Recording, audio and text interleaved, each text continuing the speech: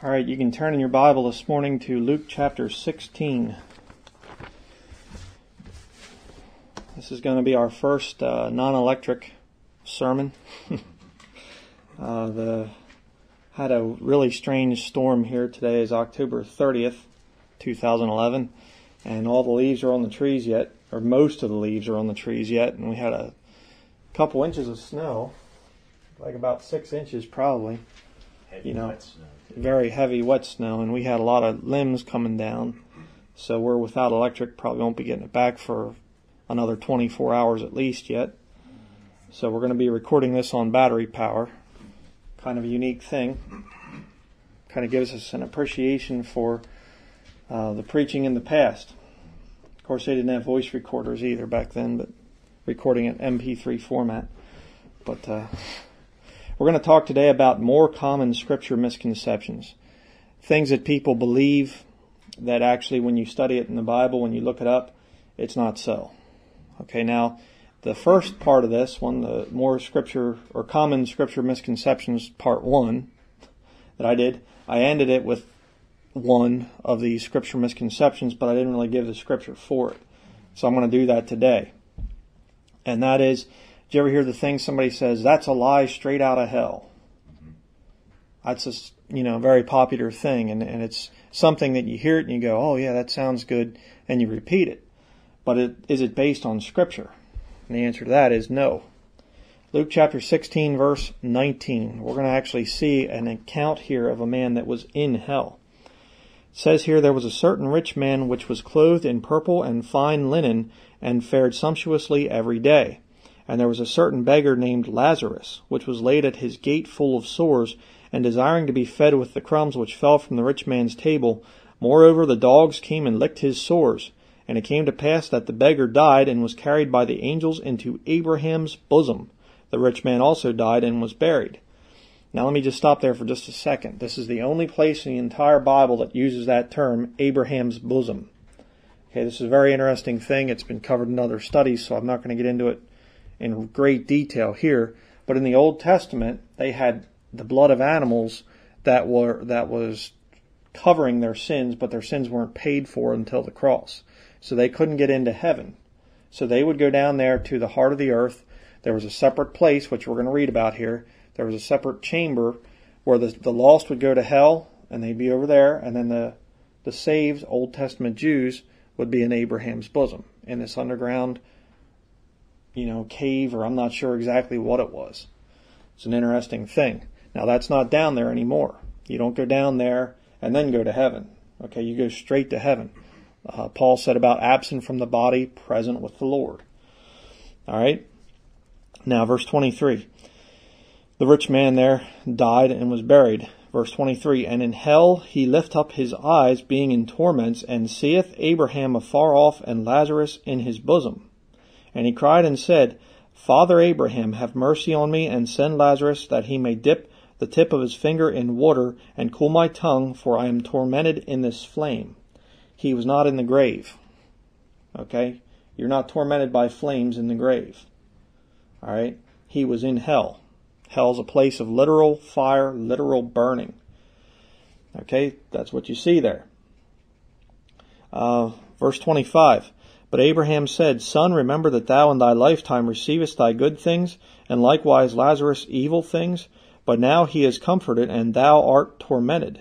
And beside all this, between us and you there is a great gulf fixed, so that they which would pass from hence to you cannot, neither can they pass to us that would come from thence. Verse 27, Then he said, I pray thee therefore, Father, that thou wouldest send him to my father's house. Now hold on a second.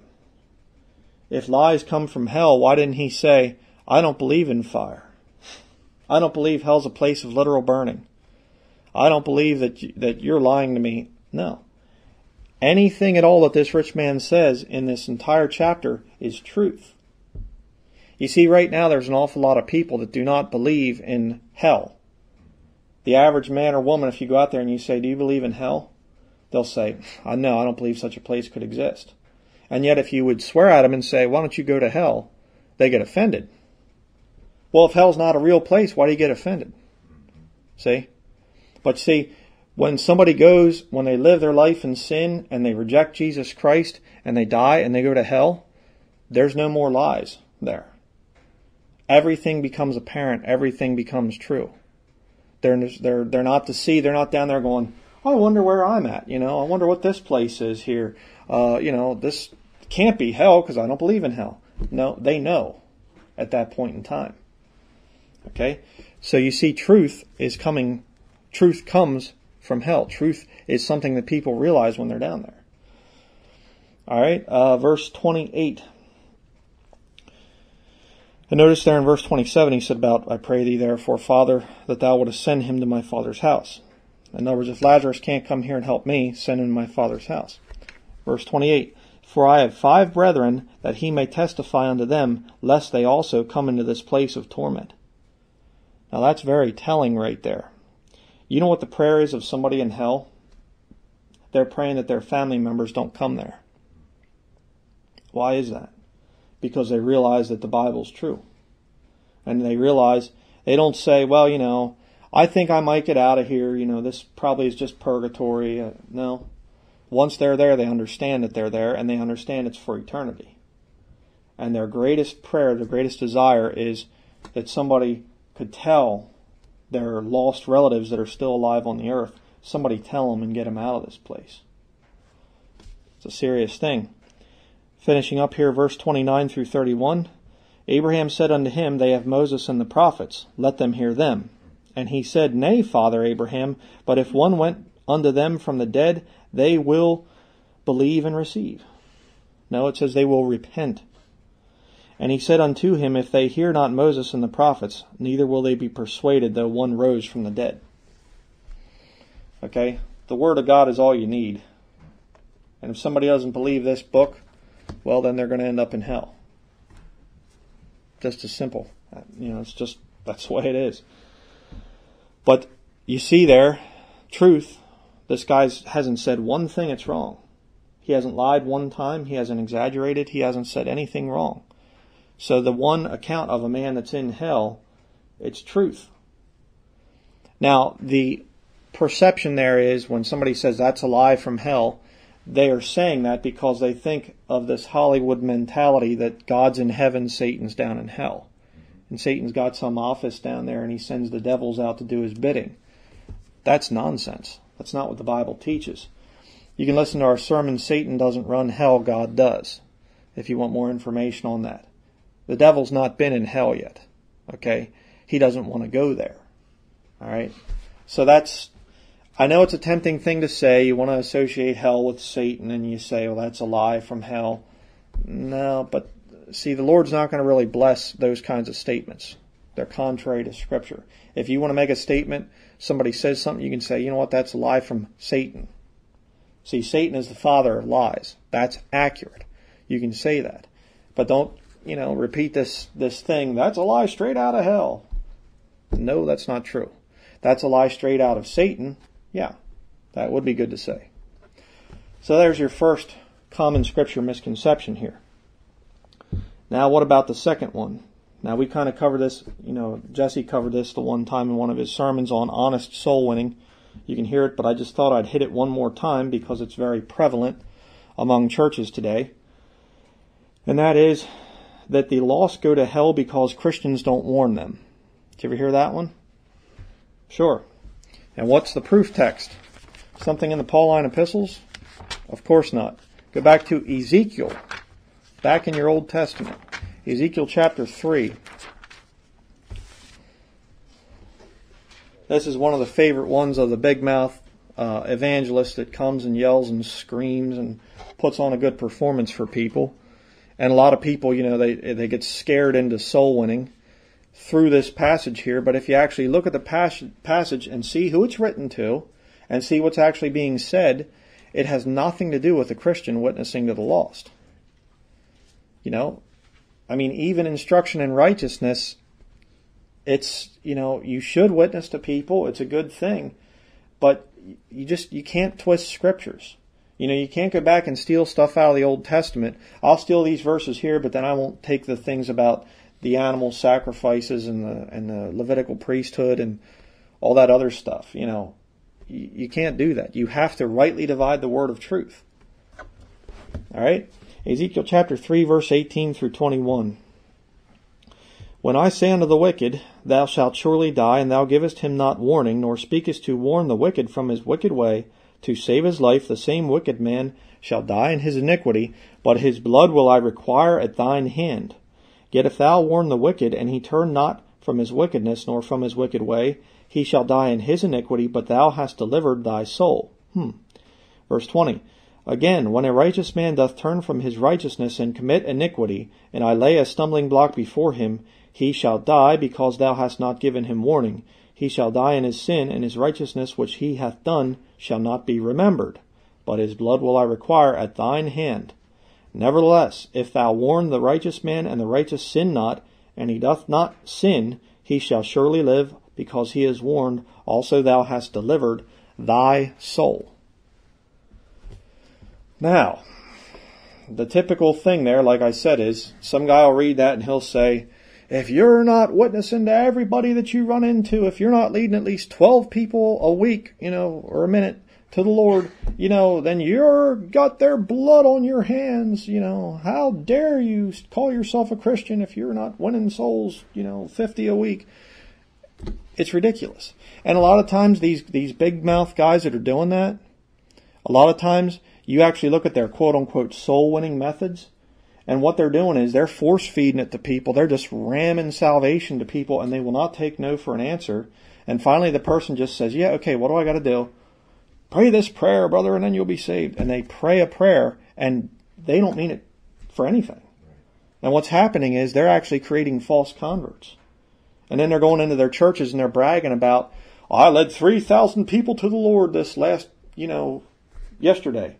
And, if you haven't done the same thing, well, then you got a lot of blood on your hands. You're going to answer at the judgment seat of Christ.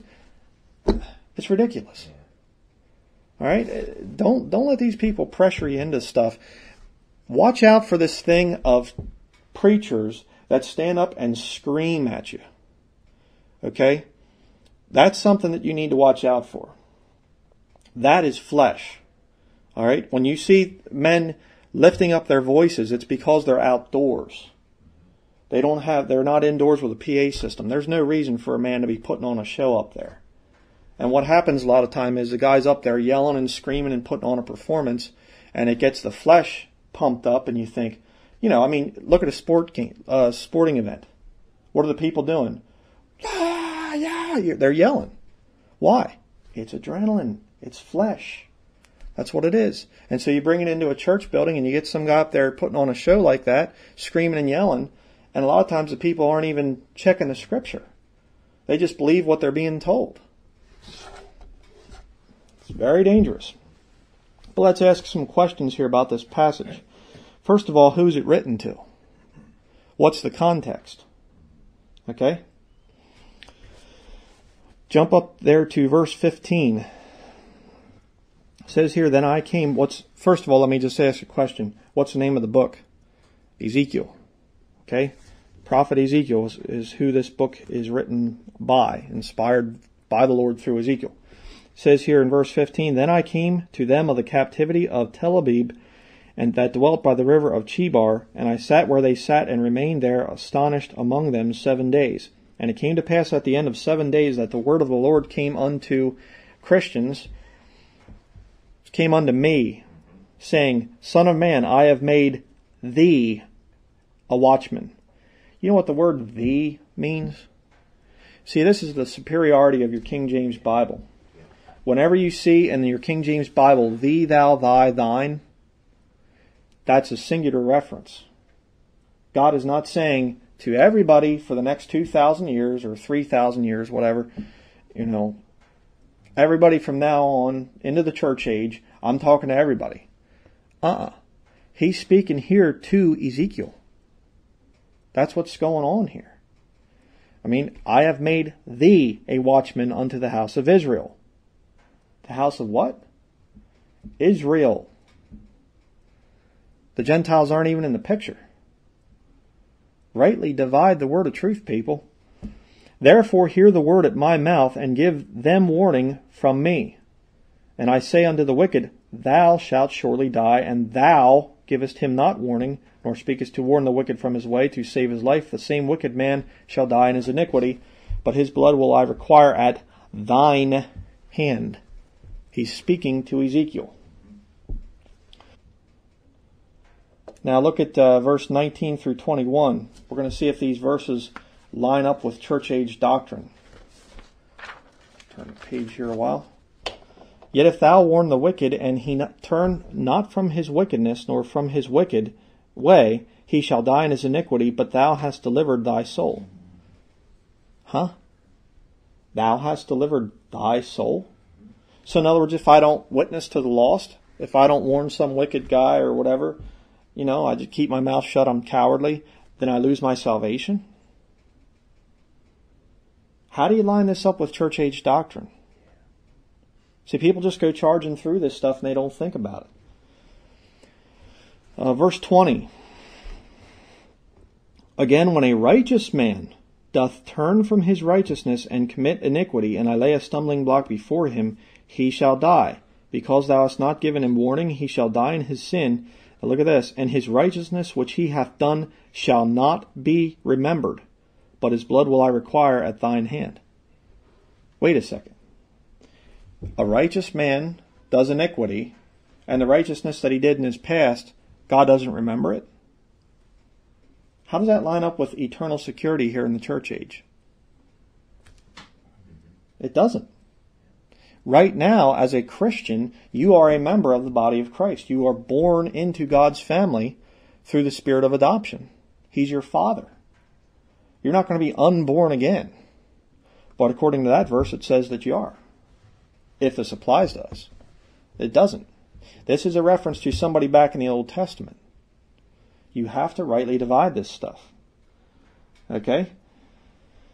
If you want proof about the thing of eternal security there, you can listen to our sermon on that. But Ephesians 1:13 and 4:30 both say that you're sealed unto the day of redemption by the Holy Spirit of promise. Doesn't line up. You can't make these two things mesh together. All right? It doesn't work. Now jump down to verse 22. And again there in verse 21 you see about the thing if he's warned, then you've delivered your soul. Again, thy soul. Verse 22.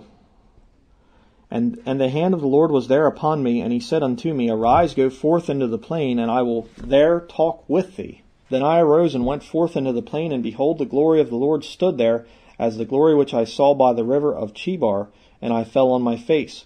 Then the Spirit entered into me, and he set me upon my feet, and spake with me, and said unto me, Go shut thyself within thine house. Shouldn't you be going out street preaching and witnessing? Soul winning? Verse 25, But thou, O son of man, behold, they shall put bands upon thee, and shall bind thee with them, and thou shalt not go out among them. Look at verse 26. And I, who is the I? The Lord. I will make thy tongue cleave to the roof of thy mouth, that thou shalt be dumb, and shalt not be to them a reprover, for they are a rebellious house. But when I speak with thee, I will open thy mouth, and thou shalt say unto them, Thus saith the Lord God, He that heareth, let him hear, and he that forbeareth, let him forbear, for they are a rebellious house. You say, well, now that's a contradiction. Well, it would be if you don't rightly divide the Scripture. Go back to the book of Proverbs there. We're not going to go there right now, but it says about the thing, you have two different things there, that you're not to, sometimes you're not to answer a fool according to his folly, lest thou also be like unto him. Other times you're supposed to answer him, lest he be wise in his own conceit. There are times that when you should talk to somebody about sin and about wickedness, and there are times when you should not. And a lot of times the Lord will say, here's a door, an opportunity, you'll see that kind of a thing. You'll be working with somebody and they'll go, I just don't understand what life's about. And the Lord goes, poke, gives you the old elbow, start speaking, Other times it's just like you just can't get a word in edgewise. You have to be able to discern those times. Okay? But this thing of just forcing you to speak all the time, it's not even supported by this text. See, they'll quote verses 18 to 21, but then they'll leave out verses 26 and 27. They'll leave that out where sometimes the Lord says, hey, I'm going to actually make you like you're dumb, to Ezekiel, that you aren't even going to be able to warn these people because they're rebellious. You see, there are some people, we look on the outward appearance. We don't know what's going on with the heart. And there are some people that have rejected the Lord and they don't want anything to do with the Lord. And I think the Lord can see that. We can't. But I think the Lord sees it and He says, don't even bother with them. Amen. Don't even waste your time on that person. All you're going to get is a false profession of faith, and they're going to be worse for it. I would rather see somebody who just rejects Jesus all their life and just, I'm going to hell. I know I'm a sinner. Whatever. I'd rather see somebody like that than one of these false converts, like you have in these modern churches. Mm-hmm. They're worse. They're a lot worse. Okay? Because what happens a lot of times with a false convert, they'll go out and make more false converts. A lost, wicked sinner, they go out and do their own thing. They don't worry about messing people up like that. So, do not fall for this whole thing of, if you have an opportunity or you meet somebody who's lost and you don't witness to them, their blood's going to be on my hands now. No. And you're not going to have to, you're not going to lose your soul, as it says there in those verses. That's ridiculous. Okay, you should take opportunities to witness to people. If the Lord opens a door of opportunity, walk through it. It's not easy. It takes courage to do that. But now what about some New Testament instruction for witnessing to the lost world? Matthew chapter 13.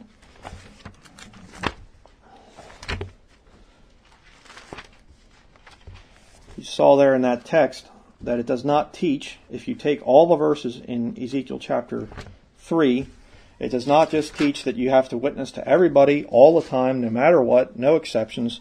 The Bible just doesn't teach that. Matthew chapter 13. We're going to see about the words of Jesus here, what He has to say. All right, Matthew chapter 13, verse 18. Hear ye therefore the parable of the sower. When any one heareth the word of the kingdom, and understandeth it not, then cometh the wicked one, and catcheth away that which was sown in his heart. This is he which received seed by the wayside. Okay, there's your first type of person that you'll run into. You have somebody who's unbelieving and skeptical. Okay, they hear it, they go, I don't understand it, whatever, and the word that they hear, the seed that was sown, they just kind of, they just forget it. I don't even want to think about that. Whatever. That's the majority of people right there. Verse 20 and 21 is your next group. But he that received the seed into stony places, the same as he that heareth the word, and anon with joy receiveth it, yet hath he no root, not root in himself, but dureth for a while. For when tribulation or persecution ariseth because of the word, by and by he is offended. There you have your false convert. You have these people, I'm a Christian, a couple years later they're right back to their old ways again. Living just like the lost world, hating you for telling them the truth. That's your false convert. Verse 22, the third type of hearer. He also that receives seed among the thorns is he that heareth the word, and the care of this world and the deceitfulness of riches choke the word, and he becometh unfruitful. Okay, notice it does not say that he never got saved there, that he has no root or anything. It's just he becomes unfruitful. Well, what's that? That's the apostate Christian. They're truly saved, but they're just doing absolutely nothing for the Lord. That's what you have right there. And there's a lot of people that are like that. There's a lot of people that have a good business sense about them. They have nice houses, brand new vehicles sitting out front, and whatever else, and they're just doing nothing for the Lord. They're pew warmers in church buildings. That's all they are. They're good at singing hymns and putting money in the offering plate. And that's it. There are a lot of people like that. And by the way, I just want to say, it's very hard sometimes to differentiate between the false convert and the apostate. Sometimes it's very hard to tell. Okay? Talks about back there in Titus about how in works, how They profess that they know God, but in works they deny Him. You know, it's very difficult to tell sometimes with these modern apostates. But now verse 23. But he that receives seed into the good ground is he that heareth the word and understandeth it, which also beareth fruit and bringeth forth some 100-fold, some 60, some 30. So there's your truly saved convert, your Bible-believing convert. Turn to Matthew chapter 15. Matthew chapter 15, verse 10.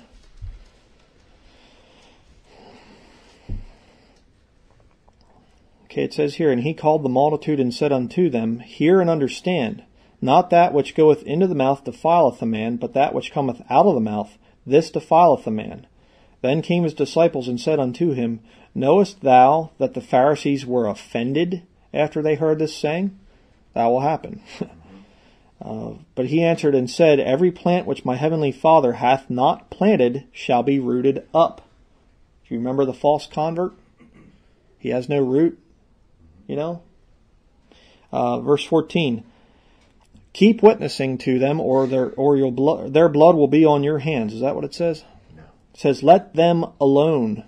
They be blind leaders of the blind, and if the blind lead the blind, both shall fall into the ditch. Now, I've said this time and time again, and I like to drive points home and keep it into your mind. Here you have God manifest in the flesh, and He is saying that there are certain people that you let alone. Now, who more than God manifest in the flesh, the Lord Jesus Christ? He could have taken those people and said, believe. And they would have instantly dropped to their knees and, you're God in the flesh. Oh, He could have revealed everything to those Pharisees. That's not how He works. Okay? You see, He has something programmed into us called a free will. Amen. That's how you get people that truly love the Lord, truly love. I mean, true love, is that forced? No. It's got to be by free will. All right? Just incredible. 1 Corinthians chapter 3. You say, well, now, Brian, those are in the book of Matthew, and you know, Matthew is predominantly Old Testament, and it is. Anything pre-crucifixion is technically Old Testament.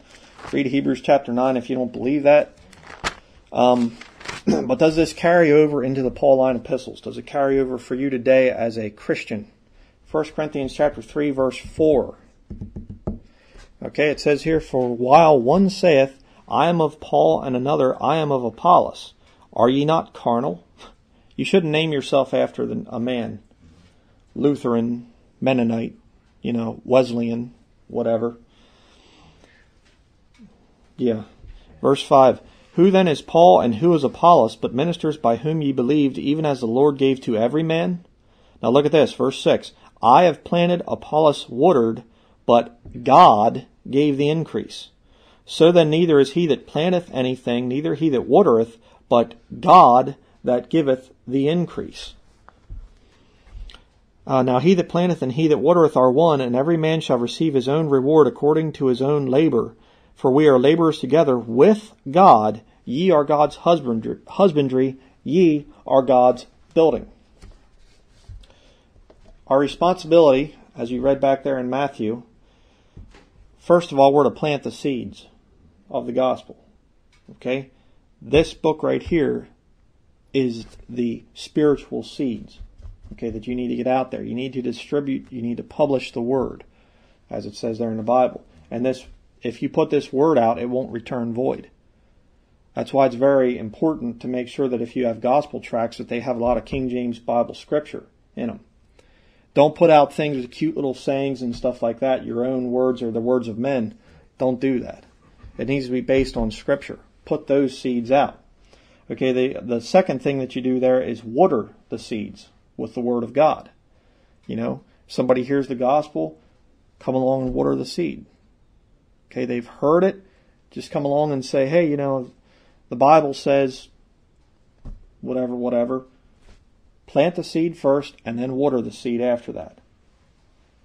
But then guess who it is up to save that person? God. God gives the increase.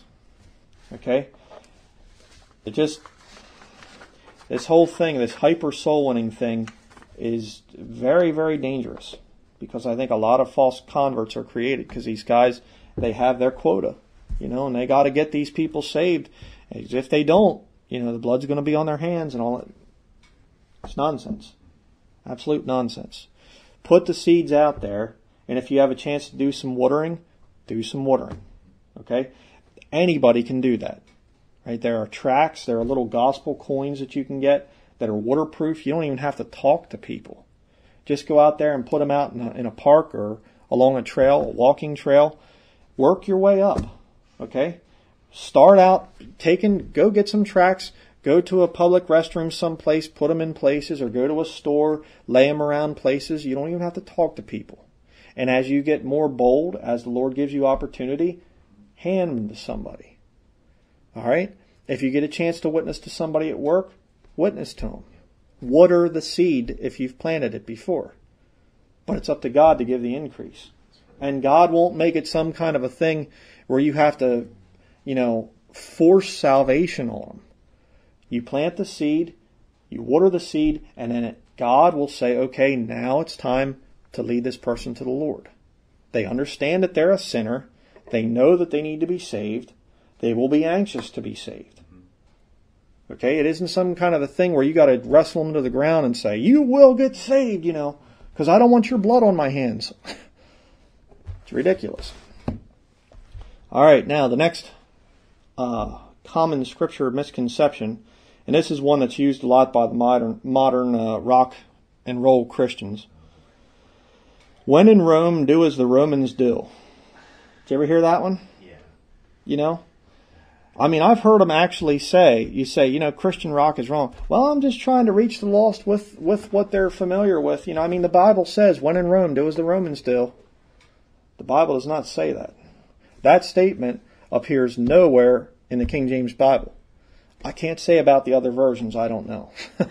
The Lord only knows what's all in those things. 1 Corinthians chapter 9, verse 18. Turn over there. 1 Corinthians chapter 9, verse 18. It says here, this is Paul writing to the church at Corinth. What is my reward then? Verily, that when I preach the gospel, I may make the gospel of Christ without charge, that I abuse not my power in the gospel. Now, could Paul abuse his power in the gospel? He was an apostle. The signs of the apostles, he had wrought them before these people. He could have been a Christian celebrity, but he didn't do it. Now, Paul took money from other churches, but he wouldn't take it from the church at Corinth, because they would have made his glorying void. Okay? There are certain people, when you get into ministry, there are certain people you shouldn't take money from. Big denominational things or big rich people, be very careful who you take money from. They can make your glorying void. They can try to control you. Paul knew that. Okay? Verse 19, for though I be free from all men, yet have I made myself servant unto all, that I might gain the more. Now look at here, verse 20. And unto the Jews I became as a Jew, that I might gain the Jews. To them that are under the law, as under the law, that I might gain them that are under the law. To them that are without law, as without law, being not without law to God, but under the law to Christ, that I might gain them that are without law. To the weak I became as weak, that I might gain the weak. I am made all things to all men, that I might by all means save some. Now I want you to notice there are 4 groups there. Okay, first of all, you have Jews. That's a racial distinction. Okay, to the Jews became I as a Jew. How did he do that? He was a Jew. It was his race. Number 2, them that are under the law. How did he do that? Those would be your Orthodox Jews. Well, Paul used to be one of them, so he could relate to them. Okay? Was that sin? No. Okay? Number 3, them without the law. Who's that? The Gentiles. Okay, Paul could understand that too. Why? Well, because he was a Roman. as a citizen. What about the weak? Could Paul understand that? Yeah.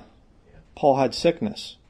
Paul knew what it was like to go through sickness and to not have God heal him.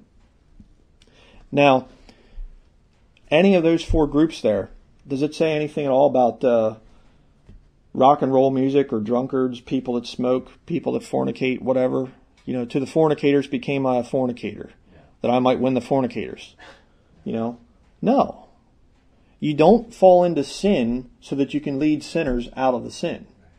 That's ridiculous. None of those four groups that are mentioned there had anything to do with sin. Not at all. Okay?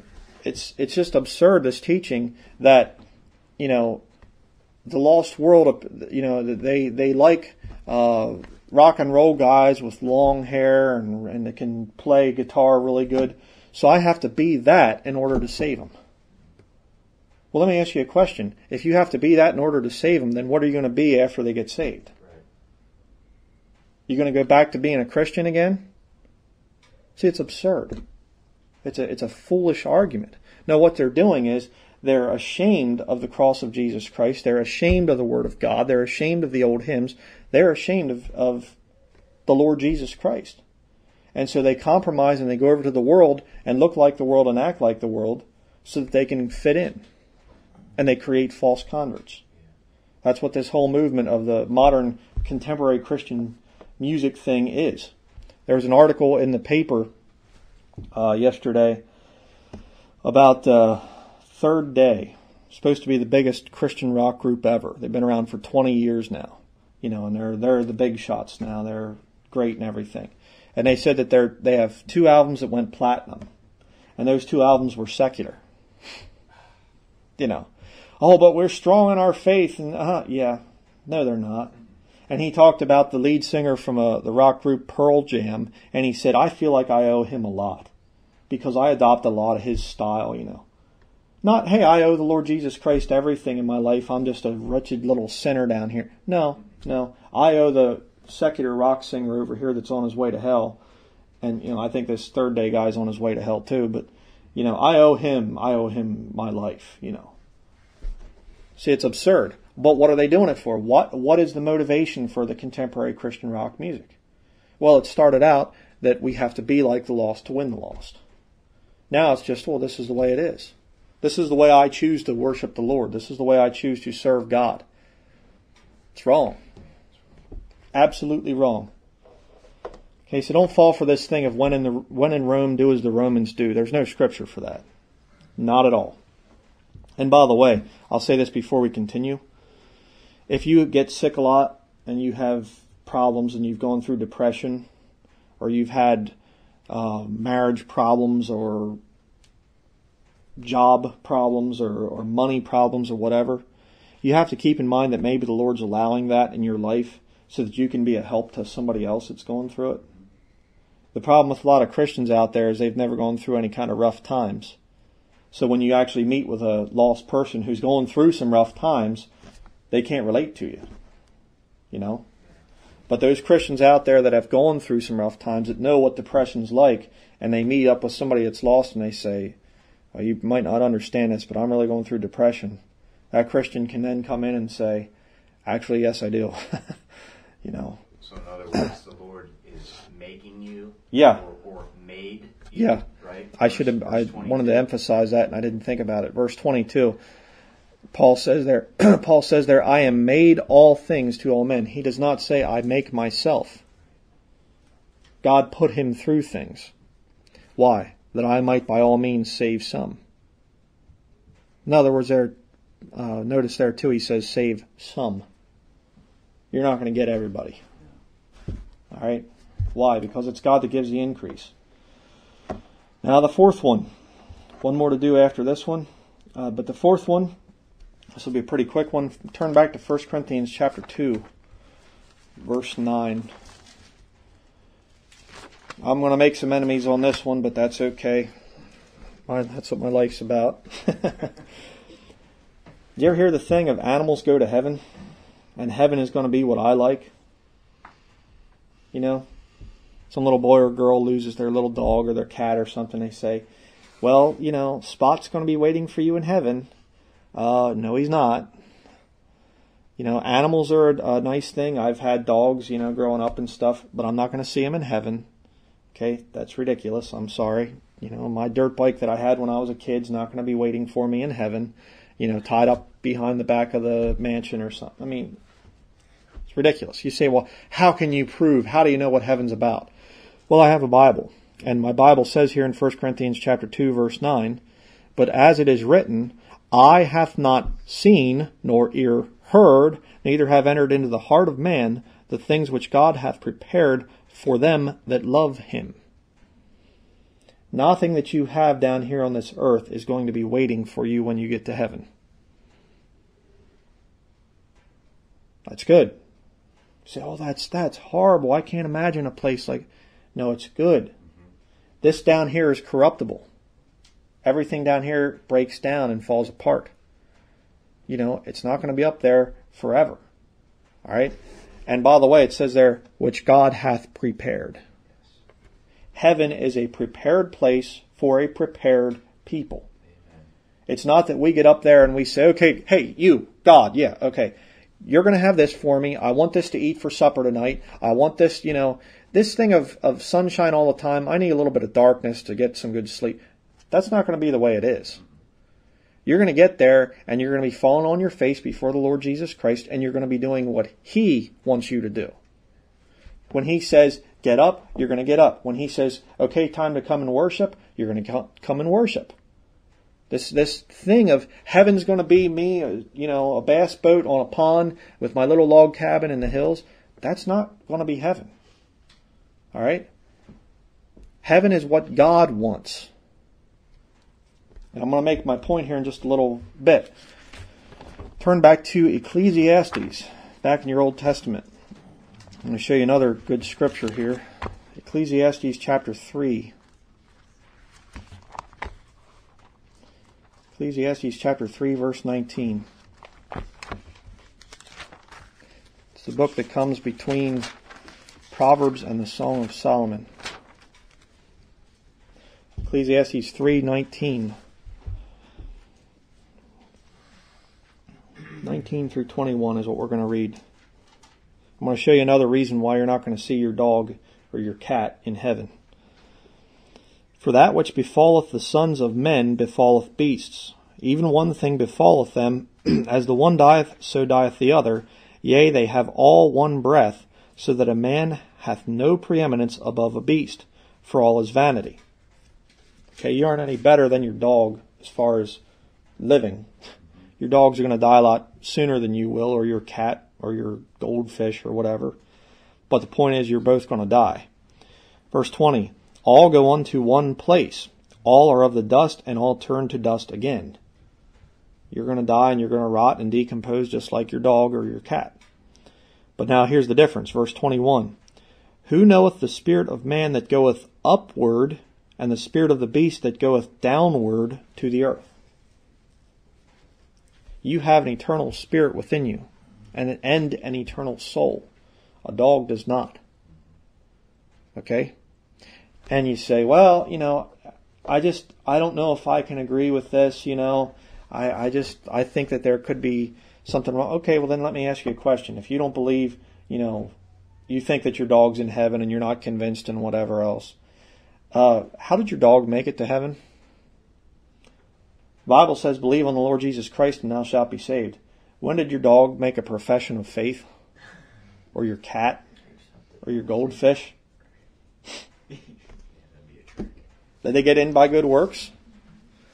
Men and women can't get in by good works. How does your dog or cat make it in? You say, well, why are you making such a big deal? This isn't a big deal. Oh, yeah, it is. Because you see, when you tell your child, even though they're grieving, I know it's a sad thing to lose a pet. We lost pets before. It's a sad thing. Dogs can be very loyal. I don't care for cats, but, people like them. Hey, a pet can be a good thing. I'm not cutting on people that have pets. Don't get offended at that. But the point is, it's never right to lie. And if your dog or your cat dies and your child is crying about it, it's not right to lie to them and say, oh, little Jimmy, little Fluffy's going to be in heaven waiting for you when we get there. That's not right.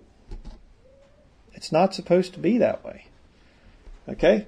And I don't have the articles here with me, but I have 2 different articles from our local newspaper, both Methodist churches, where they now have these things. Methodists, for some reason, are going off on this. They have this thing now, the animal blessing services. You bring your dog or your cat or whatever animal you have in, and the preacher comes and he lays his hands on him, I guess, and prays for him or something. I'd like to bring in a bear, see if he blesses that. But, pet bear. But the point is, they have these animal blessing services. Where's the scripture for that? You say, well, I think it's a nice thing to do. Yeah, it's a real nice thing to do if you're trying to make money. Right. That's what it's about. Because anybody from the community can come and will bless their animals. And then we have treats for the pet and their people. Like the people are owned by the animal or something. Pretty disgusting. And by the way, I don't have time to get into this, but partway through the tribulation, the Bible says that animals and birds and beasts and everything actually turn on people. So these people that have these dogs that they love so much and everything, and cats and whatever else, in the tribulation, they're actually going to go nuts and they're going to turn on the people. And the people are going to have to kill their own pets. What a horrible thing. So, again, it's just not right to lie.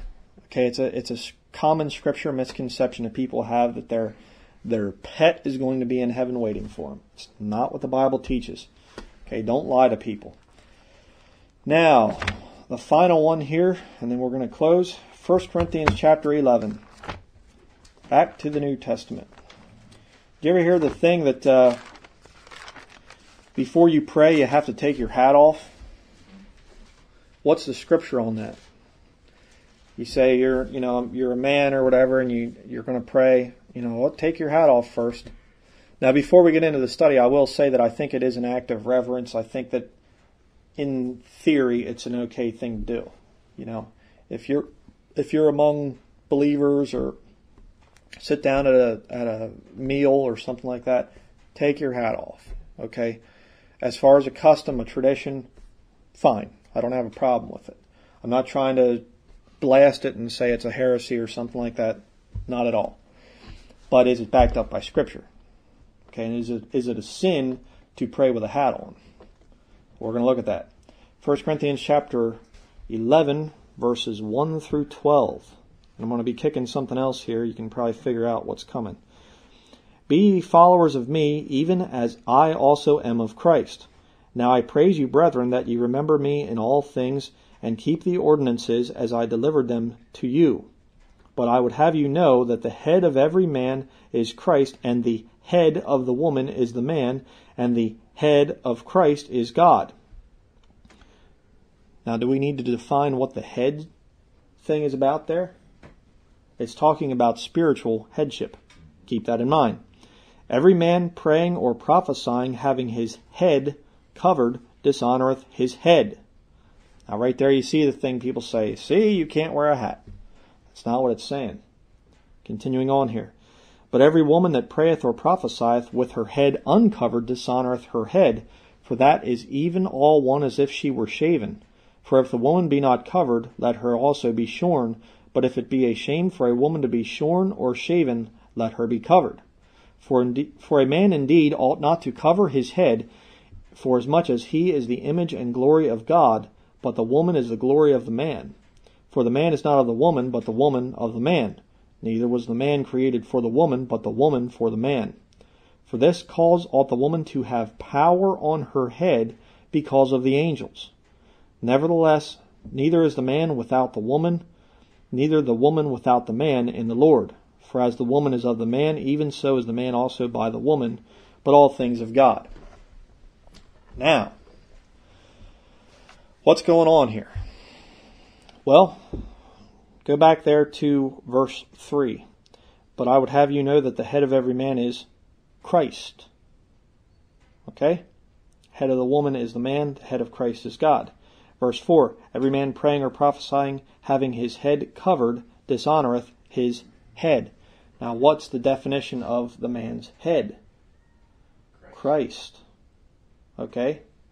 If you pray or prophesy and having your head covered, that dishonors Jesus Christ. Well, what's the head covering there? Okay? What is it? Well, it's a pastor, or a man that's between you and the Lord. All right, 1 Timothy chapter 2, verse 5 says, for there is one God and one mediator between God and men, the man Christ Jesus. A man is to have direct access to the throne room through the Lord Jesus Christ, nobody in between. How would it be if you guys, I'm the pastor here at Bible Believers Fellowship, how would it be if I required every man, when he would pray, he would say, Dear God, in the name of Jesus Christ, through Brian Denlinger, and then you pray. Would that be a dishonor? Slightly. Don't do that. I don't want to be in trouble. That's a bad thing. And yet, what do the Catholics do? They pray through men. Oh, but Saint Joseph and Saint Bartholomew and Saint Ignatius, de Loyola or whatever, they pray through men like that. A lot of them, they don't believe, and they'll go through their priest to confess their sins. They're dishonoring Jesus Christ.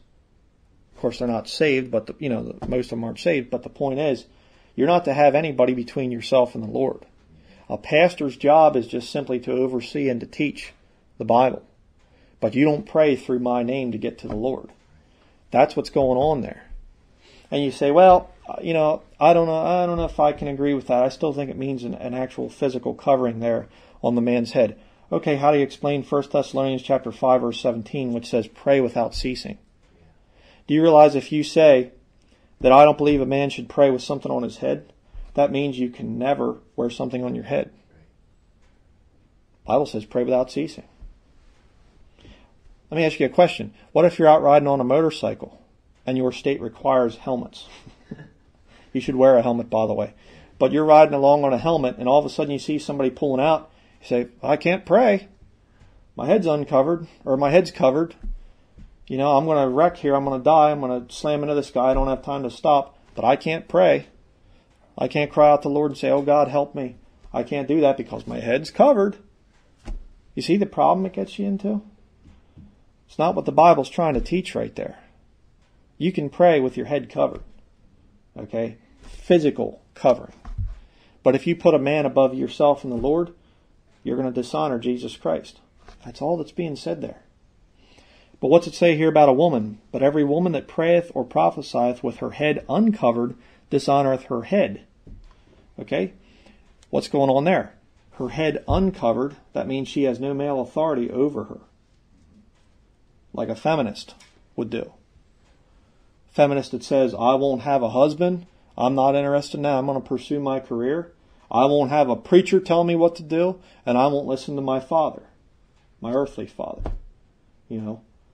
What do you have there? You have a woman like that says, oh, and then she goes to pray to Jesus Christ. And it's like, hey, I'm sorry, you're uncovered. This is not talking about a physical covering. Okay? Verse 6, for if the woman be not covered by the spiritual authority of a man, let her also be shorn. But if it be a shame for a woman to be shorn or shaven, let her be covered. Now a little bit of historical context here. In Corinth, at that point in time, a woman who had a shaved head, that was a sign that she was a prostitute. Okay? So Paul's saying, hey, if you don't want to be covered in the sense of having a man spiritually covering you, just shave your head and look like a prostitute. That's what he's saying. Hey, you want to be a feminist? You don't want to have a man rule over you? Shave your head and go out and sell your body. That's what Paul's saying. Verse 7, for a man ought not to cover his head, for as much as he is the image and glory of God, but the woman is the glory of the man. Okay? Speaking about having, a man that you go to, think of how weird that is. For a man to have another man ruling over him and not willing to deal with Jesus Christ directly. That's strange. Okay, it's kind of effeminate in a way, I can't pray to Jesus. I have to go to my priest, and confess my sins to him. No, you don't. Confess to the Lord Jesus Christ. Verse 8, for the man is not of the woman, but the woman of the man. Neither was the man created for the woman, but the woman for the man. Look at verse 10. For this cause ought the woman to have power on her head because of the angels. Now, the teaching that a woman has to wear a cloth veil or some kind of a thing on her head, whatever, how does that give her power on her head? And by the way, let me ask the question, why does it have to be, you have the Mennonites here in the area and the Amish and you have charity ministries and they all wear different head coverings? Let me ask a question. Is one of them more powerful than the others? What's the scripture for that? I mean, the charity ministries, women wear kind of looks like a napkin. It's long and kind of rectangular. The Mennonites wear kind of a small round thing on the top of their head. And the Amish kind of wear a little bit more of like a bonnet type of a thing with strings hanging down. Which is the most powerful? What if a woman wears a cowboy hat? One made for women, of course. What about a big hat? You see some of the older pictures and stuff, and they have these big hats with flowers on them and stuff. Is that more powerful? What's the scripture here?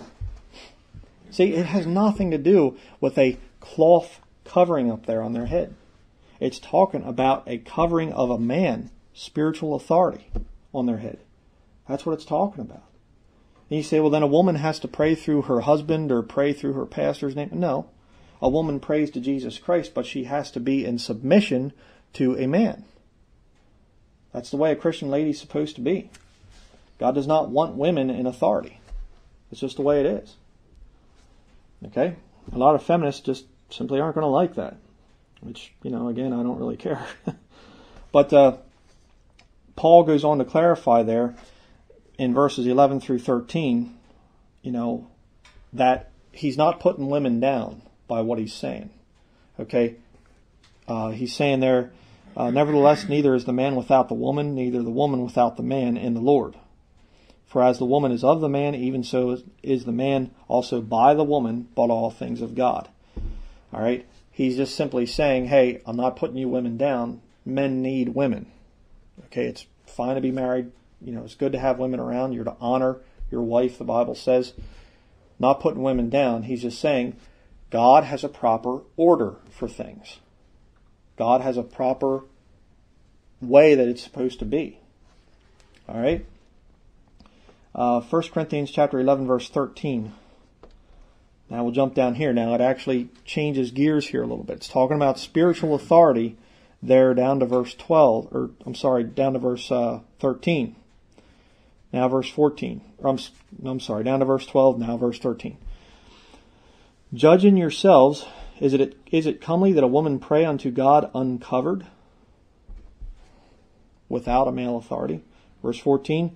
Doth not even nature itself teach you that if a man have long hair, it is a shame unto him?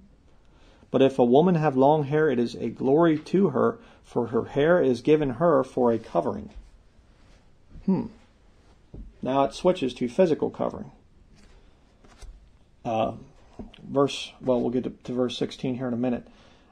Revelation chapter 9, verse 7 and 8 says, And the shapes of the locusts were like unto horses prepared unto battle, and on their heads were as it were crowns like gold, and their faces were as the faces of men, and they had hair as the hair of women, and their teeth were as the teeth of lions. So you have these demonic creatures in the tribulation, and it says they have long hair like a woman, but they have a face of a man. Again, you see there's supposed to be a distinction. Men are supposed to look like men, short hair. Women are supposed to look like women, long hair. Right? That's what's saying. It's being said there.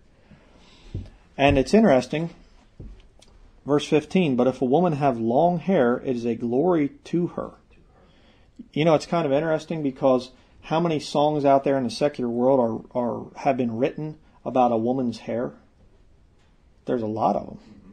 You'll hear a lot of songs about this, woman, her hair was gold and it flowed down her back and the curls in her hair, and there's a lot of stories and songs and things that have been written about the beauty of a woman's hair. What was the story about was it Rapunzel or something like this? That she had long golden hair and she let it out the window and stuff. Yeah. You know, there's something about a woman with long hair. All right? It's a glory to her. And it's interesting because there have been times, you don't see it so much now as you did back in the 1980s when it was more in style, but there would be times you'd be out someplace and you'd see this thing walking along and long, beautiful hair, wavy hair or something. You go, man, she has pretty hair. Turn around and some guy and you're like, ah. It's not like, oh, that's normal. It's like, ugh, you know, what in the world? You know, you see somebody with long, pretty, wavy hair, it's supposed to be a woman. But now let me make the point here. You say, well, I still think a woman should wear a cloth covering, a veil, or Christian veil, they call it. No scripture for that. You know, I still think that that's the way it's supposed to be. Do you realize by doing that you're actually violating Scripture? A woman takes the hair that God's given her for a covering and she pulls it all up and yanks it, you know, tight. I mean, you see some of these Amish women, it's like, you know, I mean, you can see their skin stretched, you know, their hair is like pulled back, and then they put a cloth covering on it. Realize how ridiculous that is? It's just absurd. You're actually violating Scripture by what you're doing there. Go ahead. It doesn't seem very natural. Verse 14, doth not even nature itself teach you? Mm-hmm. That's really unnatural. Yeah. Yeah, I mean, people come up with this stuff, and it's ridiculous. All right? But you say, well, you know, I think that this is something that we're going to have to divide about. I think that this is a very important thing. Okay, verse 16. But if any man seem to be contentious, we have no such custom, neither the churches of God. Oh, you want to wear your head coverings? Go ahead. Whatever. You want to do that? Have at it. So, the fifth and final misconception there was you can't pray wearing a hat. Bible doesn't say that. Okay? You wouldn't be able to ever wear a hat if that's the way you felt, because you're supposed to be praying without ceasing. You know, there's a lot of situations where a man's at work. He has to wear, if you're working in construction, you have to wear a hard hat. You're not going to pray the whole time you're at work. You know, there's a lot of jobs out there where you have to wear a hat. It's just the way it is. Now, when you come to a meeting of saints and stuff like that, if you have a hat on, yeah, take your hat off. If you sit down for a meal, yeah, absolutely take your hat off before you pray. But what I'm saying is that teaching then goes into the thing of a woman having to wear a cloth covering, which is completely anti-scriptural. And there's a lot of women in this area that I can guarantee you, if they took their stupid little doily or head covering off, I bet you they'd have beautiful hair. A lot of these Mennonite girls are very pretty girls, but they got their hair yanked up and it looks shorter than my hair. You know? It's not the way it's supposed to be. Now, one final misconception, which actually was brought up to me by a brother, and it's kind of like, he brought it up and I thought, I never really thought much about that. And this one I'm actually going to dedicate a whole sermon to this one. Did you ever hear the thing about pleading the blood? Is that in Scripture? No, it's not. And we're going to look about that. We're going to actually see what the motivation is for that. There's some pretty shocking stuff on that, but like I said, I was going to throw that in here at the end, and I thought, no, I really need to do a whole sermon on just that one subject, because it's very dangerous. Okay? And I was kind of half falling for it. It sounds very good, and there again, that's something else you have to watch out for. You have somebody that's a good Bible preacher, and if they're off, a lot of times you'll parrot what they say. It all has to go back to the Bible. You have to check everything out by the Word of God. Whatever I say, you better be listening and reading and looking at these verses, making sure I'm not lying to you. That's a lot of times why I'll go and I'll say something different than what the Bible says, just to kind of show you the danger there. And then, of course, I correct it. But the point is, if you're not following along the Word of God, and if you don't know this book, you can be deceived very easily. And you can parrot things, which is what goes on with these Scripture misconceptions. You can say things and repeat things that aren't even in the Bible. So, that's going to be it for this study. Going to be doing the pleading the blood thing. I'm not sure when I'm going to get to that. Probably in the next week or two. We'll see. But that's going to be it for now. So thank you very much for listening.